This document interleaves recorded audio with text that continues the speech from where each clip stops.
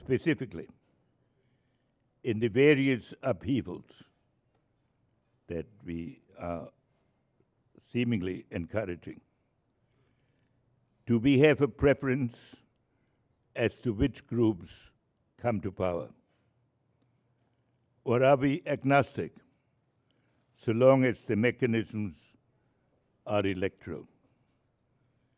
If so, how do we avoid the risk of fostering a new absolutism, legitimized by managed plebiscites? What outcomes are compatible with America's core strategic interests?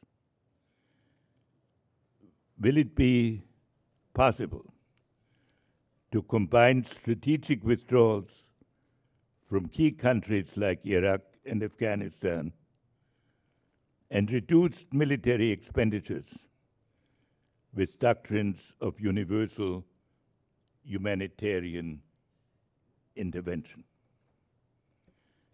In my view, the Arab Spring has not abolished traditional strategic realities or traditional factional forces within the societies experiencing upheaval. We owe it to ourselves to define a plausible vision of success at the outset of the process, lest we risk a disillusionment that submerges the goals we are affirming. This counsels a willingness to relate our efforts to a pace somewhat more evolutionary, sometimes even ambiguous, than may satisfy the YouTube and Twitter generation. It is not an abdication of principle to adapt American foreign policy to the domestic circumstances of other societies and other factors, including national security. It is the precondition of it. In the end, what is at issue are concepts of world order and human progress.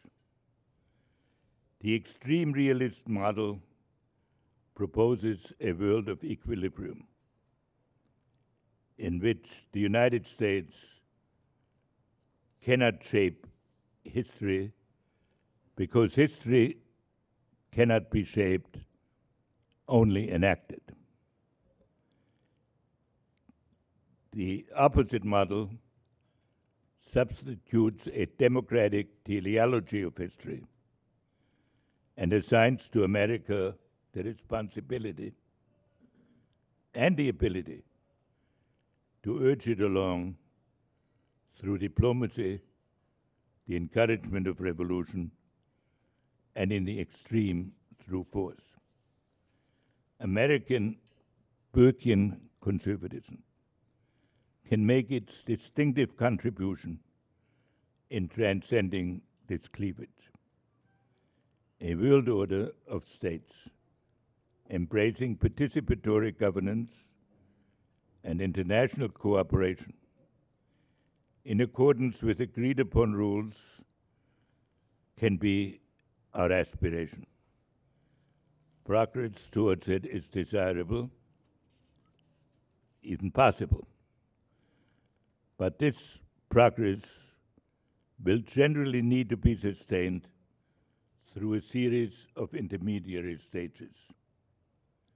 At any given interval, we will usually be better served, as Burke wrote in the passage quoted earlier, to acquiesce in some qualified plan that has not come up to the full perfection of the abstract idea than to push for the more perfect and risk a collapse of abdication.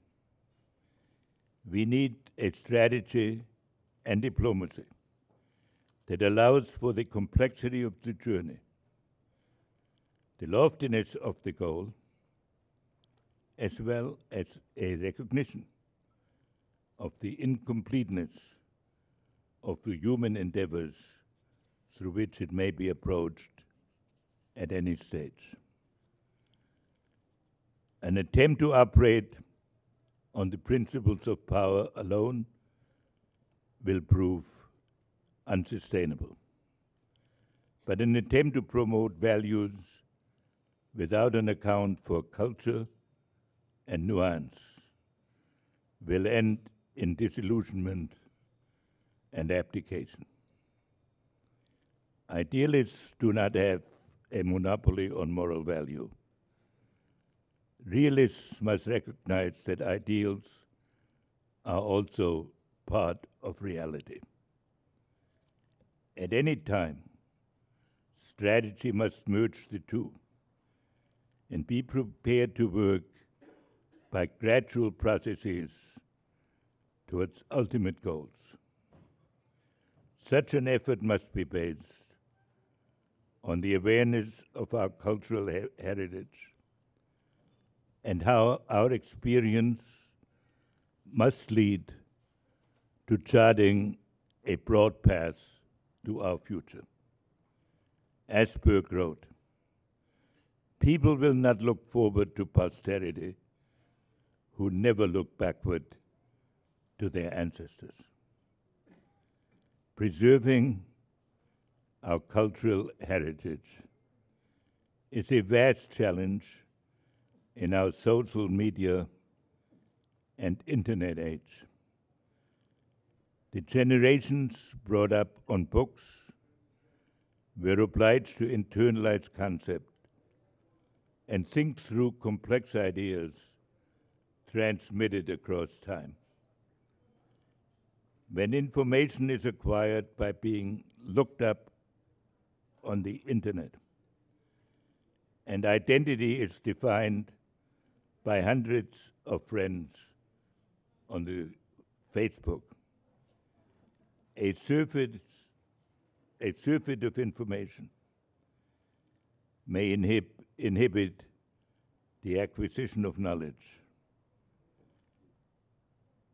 And when identity is established, visually, respect for the human personality. When facts are disaggregated from their context and called up only when needed, they risk losing the coherence of tradition. Overcoming this danger may be the ultimate task of the Burkean conservative. In this spirit, I would like to thank the editorial board for this honor in the name of a great statesman and early supporter of the cause of America. And I would like to congratulate the new Criterion on its proud record of performing a crucial service for the Western and American cultural inheritance. Thank you very much.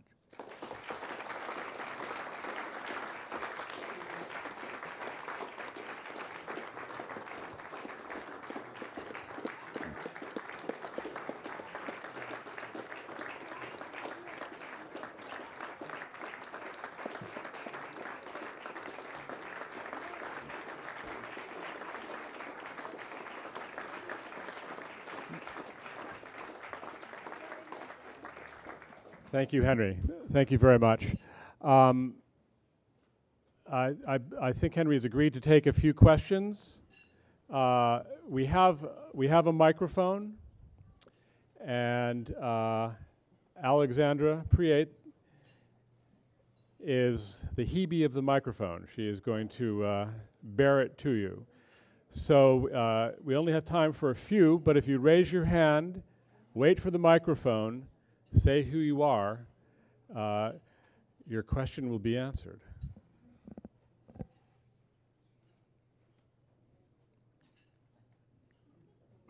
Or perhaps Henry has settled all questions. Roger, what's your question?